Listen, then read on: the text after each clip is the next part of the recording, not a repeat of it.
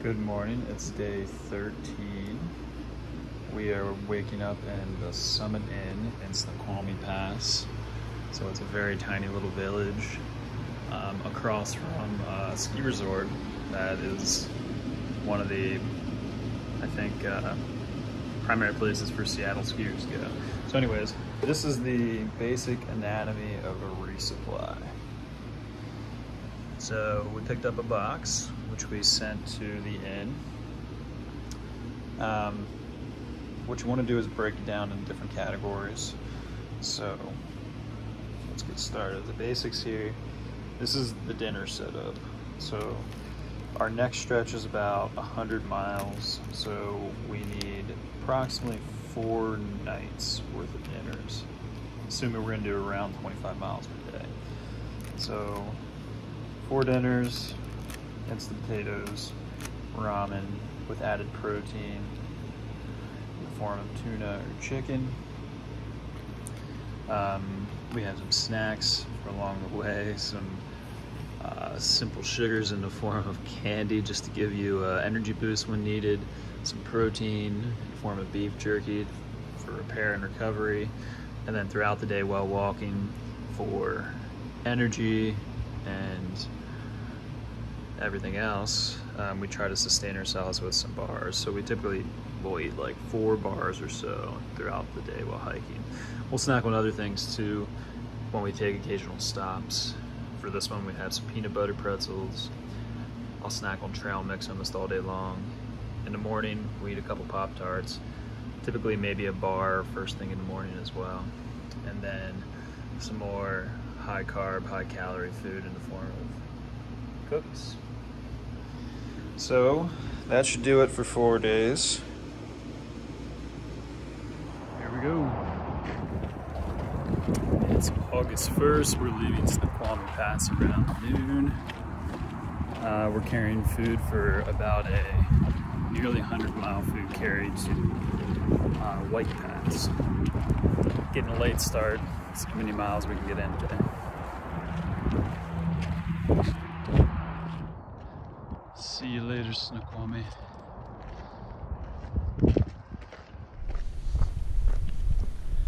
So just ran into a northbound hiker who I asked about the possibility of this fire up ahead.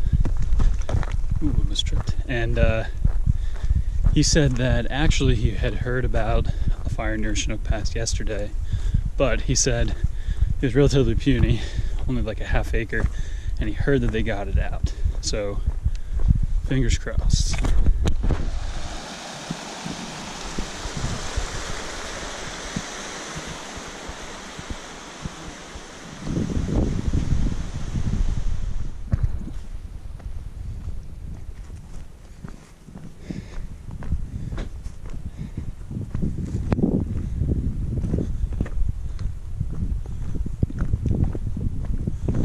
Really pleasant trail this morning, blanketed in wildflowers. Barely legible, but we're entering National Forest land.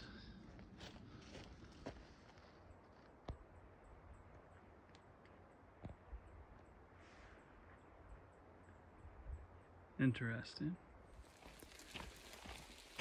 Good morning. It's August 2nd, about 5:30 a.m. Evan and I got a good rise this morning. Started walking as the sun was coming up. This morning's wake-up call is the sound of power lines. You can see one above my head here. We've been so isolated in Washington so far, and it's really been true wilderness that yesterday and thus far today seemed kind of out of sorts and odd. It's not that we're walking through developments or anything, but even seeing something like power lines makes me feel like we're on the Appalachian Trail again. So otherwise, we did about 18 out of town last night. Didn't really do an evening report. We camped right off the side of a small dirt road where we actually had a little bit of reception, so we could kind of get things in line with emails and whatnot. This morning we're planning a little over 28 to a hunting cabin. It's maintained by a snowmobile club actually, and they leave it open for the hikers. Occasionally there's trail magic there, so that'd be a nice surprise, but otherwise it's kind of right in the range we're shooting for, and it'll be nice to not have to set up tents. Always cool to see morning undercast, even if there's power lines in the way. Here's a plaque, I think, put up by an Eagle Scout just to warn against the dangers of fires. Apparently 3,000 acres burned here in 1988. These little spring beds are always such nice, pretty little places in the woods. And this one's especially nice because it's surrounded by burnt trees, so it's a welcome, cheery little site. It's been mostly just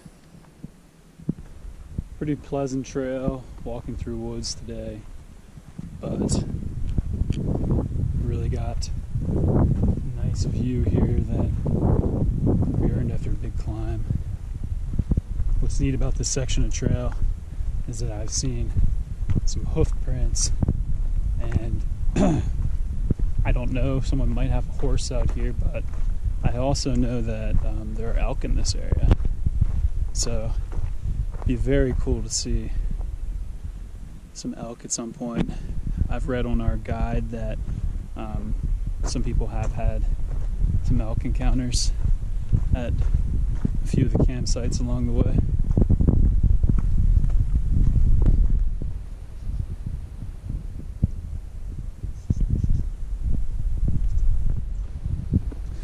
We're on about a 10-mile stretch here without any water. Carrying about 2 liters, but fortunately it's not too terribly hot today. It looks like some kind souls did leave some water at some point for the hikers, but these are all empty currently. So we'll just have to keep hiking. We have less than 5 miles to water now. Lots of logging activity in this area. Certainly not the pristine wilderness that we've passed through so far in Washington. There's just a hill of stumps. Here's a cool piece of history about this meadow. In case you can't read it, in the fall of 1853, the people of the Longmire wagon train spent 2 days in this meadow resting and preparing for their descent down the west side in the Puget Sound area.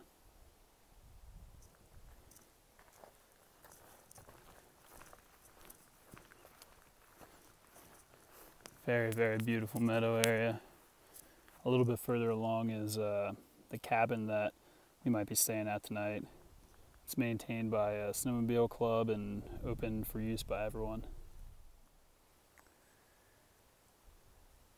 Here's the Government Meadows cabin, also called the Mike Ulrich cabin.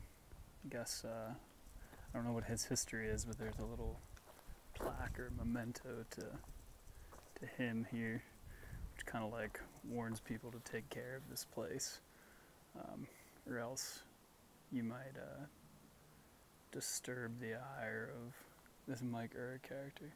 But pretty cool looking place, right on the edge of a big, beautiful meadow. Apparently this is a popular place with snowmobilers, so we might stay here tonight. Good morning. It's August 3rd.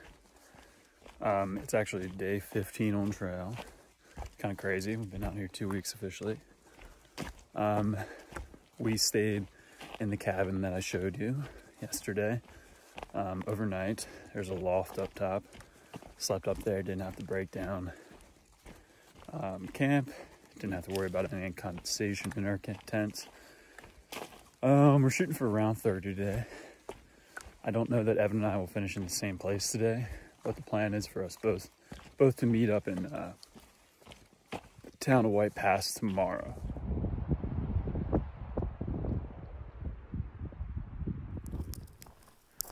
After about 10 miles without water, just got to this beautiful little meadow and campsite here.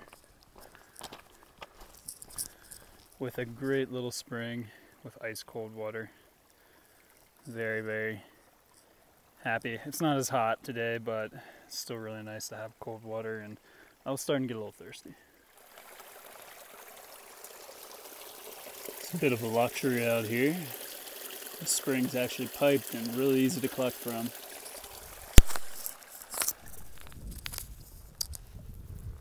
Hi, buddy. Little chipmunk hiding from me.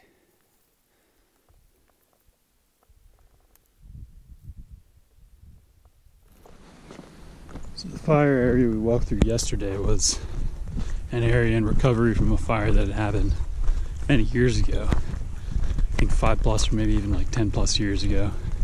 There are only like a few standing dead trees left. The understory was thickly vegetated. This fire, I believe, was only a year or two ago. So you can kind of see different stages of recovery after a forest fire. Here, you know, all the trees are dead, but most of them are still standing.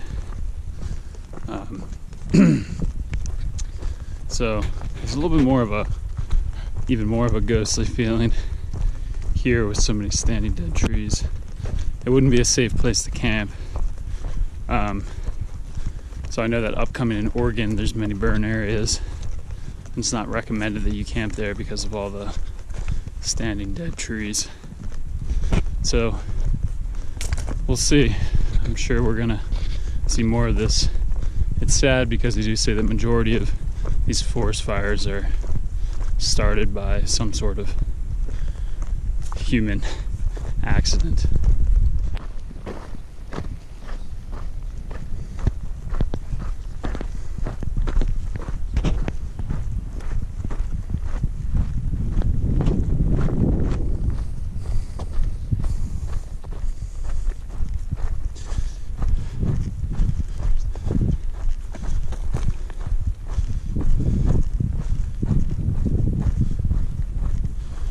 Best yet view of Mount Rainier. It's an awesome perspective of Crystal Mountain Ski Resort, which sits just, I guess, beside and below Mount Rainier. But it's really cool to see all the trails cut out from here. It's a really great perspective, almost like looking at a ski map. And you can see, I don't know if you can see there's a lodge pretty far up towards the ridge line, and then there's some bowls up top. And I don't know, I imagine those bowls are in bounds. I don't know if there's any lifts going up to them, but I bet you can walk up to the top and ski those, which is pretty awesome. So this bridge marks the boundary of Mount Rainier National Park. So this will be the second national park of this hike.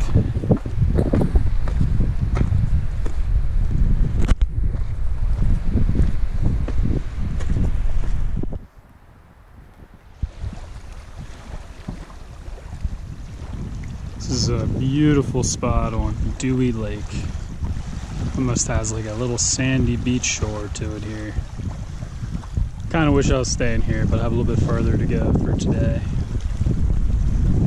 We'll take a little rest here, probably, and soak my feet though.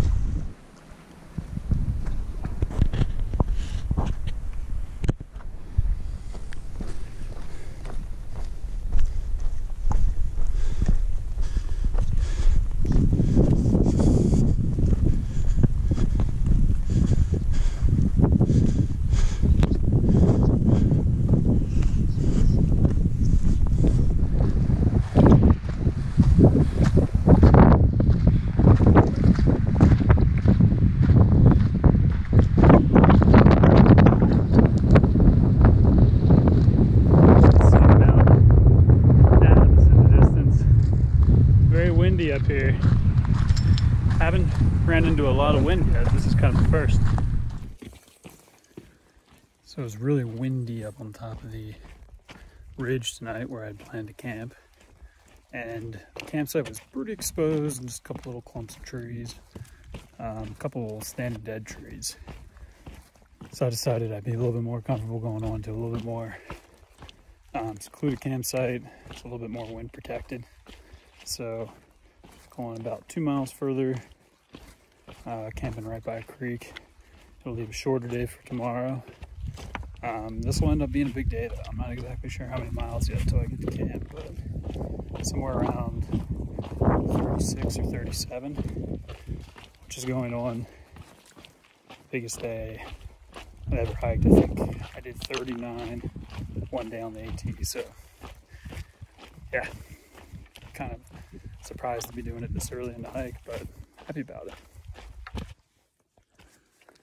Good morning. It's Thursday, August 4th.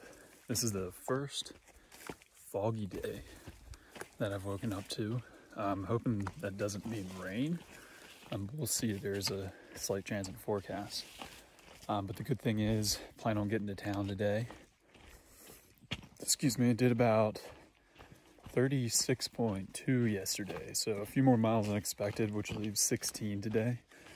Got to camp by a really nice, pleasant father-daughter combo who were out hiking last night. The father's 72 years old.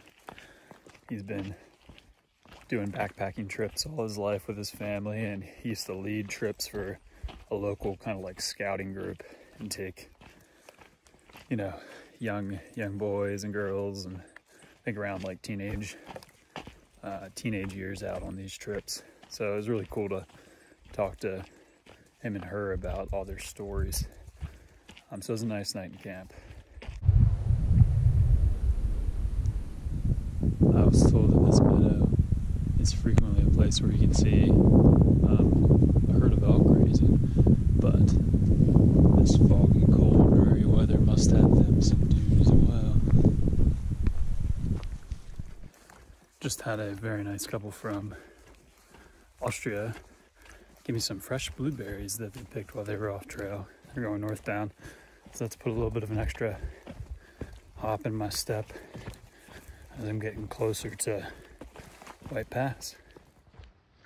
This is something I forgot to mention in talking with the father and daughter last night. They both live in Washington, know a good bit about the area, and I was under the impression while I'm walking through the Northern Cascades and the Glacier Peak Wilderness, which are kind of the northernmost parts of Washington, that the only bear in that area are black bear. Now, he said that most of the locals know this, but there's actually a population of about 30 to 50 grizzly bears who have migrated into the area of Northern Cascades and Glacier Peak Wilderness. So I would have been quite shocked to see a grizzly bear. So just ran into my own little piece of trail magic here, you could say. A little bit of serendipity. So I don't actually remember if I included this in the video or not, but back in the very first portion of the hike, coming from the border back to Hart's Pass, I strapped my socks to the top of my pack to dry. They were wet. Usually works really well, and I lost one of them, right? So I started a one sock rotation. So I've been wearing like random, not today, but mismatched socks. So I only have 3 Darn Tough socks now, which are my preferred hiking sock. So I'm walking along the trail and I see these guys laying there, nothing else around them. So yes, these are someone else's dirty, crusty, used socks. However, they are Darn Toughs, and they do have small little holes in them, nothing too significant. But the reason that, one of the reasons I even wear Darn Tough is that they have a lifetime guarantee, and if you put a hole in them, they will replace them for free. So I've been buying lots of Darn Tough socks over the years in hopes that eventually I will have my own sustainable replenishing source of socks without having to buy anymore. So I was very disappointed, of course, you can imagine, when I lost one, thereby kind of negating that whole warranty thing with that pair at least. So even if these are gross, this to me is a perfectly suitable replacement. Limited rock hopping available here, it looks like, to keep the feet dry, but nature seems to provide its natural bridges when none are around. So let's go poke our way up this thing.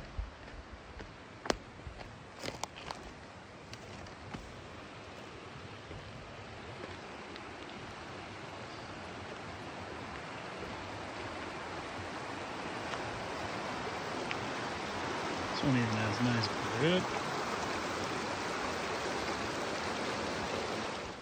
Praise the Lord, I've needed this for the last couple miles. Got my resupply box, new socks,